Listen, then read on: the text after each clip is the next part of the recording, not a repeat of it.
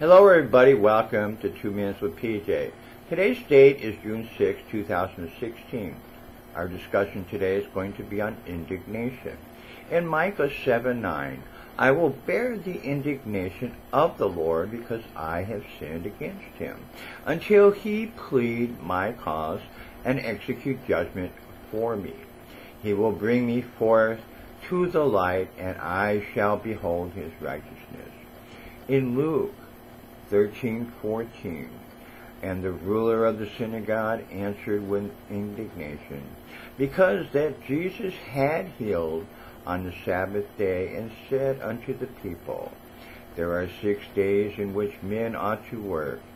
In them therefore come and be healed, and not on the Sabbath day. In Revelations 14:10-11, the same shall drink of the wine of the wrath of God, which is poured out without mixture into the cup of his indignation.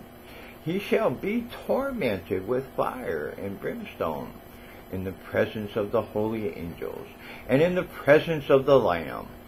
And the smoke of their torment ascends up forever and ever. And they have no rest day or night. We worship those who worship the beast and his image, and whoever receives the mark of his name. Now what I'm getting here, I didn't understand indignation, so I had to get it defined. Indignation is the strong displeasure at something considered unjust, offensive, insulting, or base. Righteous anger, resentment, exasperation, wrath, ire, and choler. God showed his wrath and indignation against the Israelites, and the Babylonians took them into captivity. The Sadducees had indignation against Jesus when he healed on the Sabbath. God's indignation, judgment, and wrath will be against those who take the sign of the beast during the end times.